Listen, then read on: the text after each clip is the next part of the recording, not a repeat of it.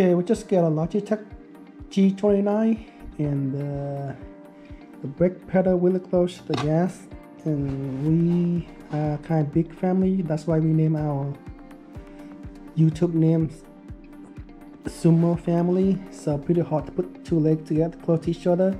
So today I'm gonna move the brake over to the clutch side, so it's easy for us to drive. Right now I'm gonna take off the clutch pedal and the brake pedal. Okay, just took off the pedals. Okay, flip around and there's screws, black screws and silver screws. Take up all the black screws.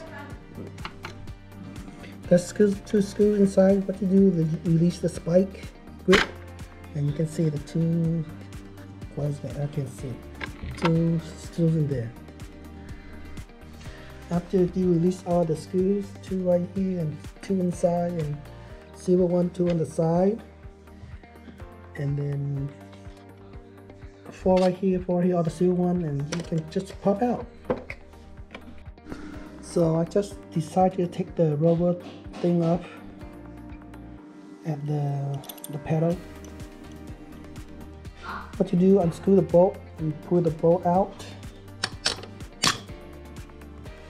And take this spring out and take that piece of rubber out right here.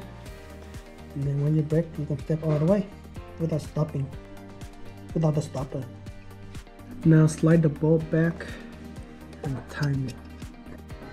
Okay, I just switched the brake pedal and the clutch pedal from each other and run the wire nice and neat.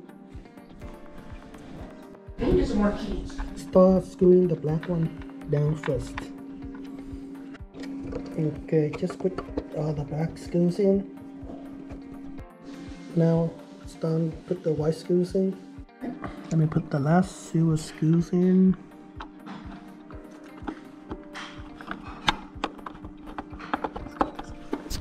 Okay, installing the brake pedal and the clutch pedal back, and that's it. Pretty easy, fast, maybe 5 minutes.